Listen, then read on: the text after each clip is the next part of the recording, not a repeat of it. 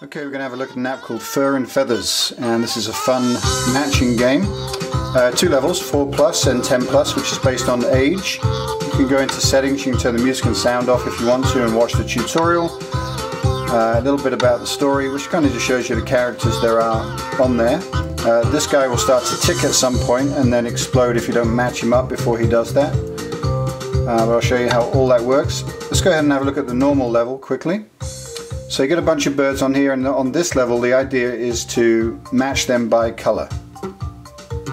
And you flick them down like this and you can drag them across, and as long as you've got 3 you'll get points. You can have more than 3 of course. So we've got 4 there. You can move them along. Once you get 3 together they will disappear, but you can create certainly more than 3 by dragging them like that, and then if you push all of them together you get more points.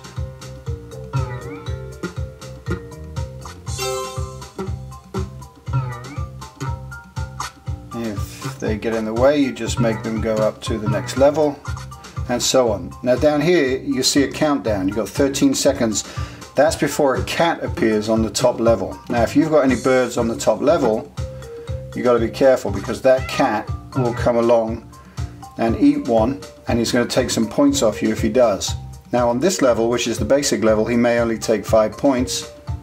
If he takes one at all, which he does, he took 5 points of us. When you get to the harder level, on 10+, he'll take like 1,000 points off you. So you've got to watch out there. Let me go back and show you the harder level, because there's some things on there you need to see. Now on here you can not only match them by color, but you can also match them by type. So you see they've got the guys with the glasses. You can match them with glasses. So if we can get one more guy with glasses coming up, and you can still match with color. So if you get 3 the same color, you can hop them up and then match them like that.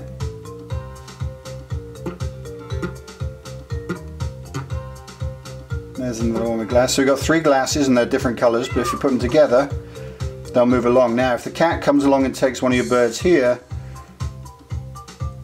he's going to take 1,000 points, so you're in big trouble. So the idea is to not leave any on the top level for the bird to take when it's time for that cat.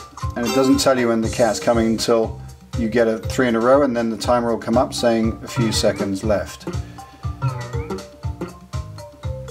Move along to get out of the way. Now we've got a yellow guy there that's going to lose us 1,000 points. If you don't get 3 in a row, the timer comes up after a while.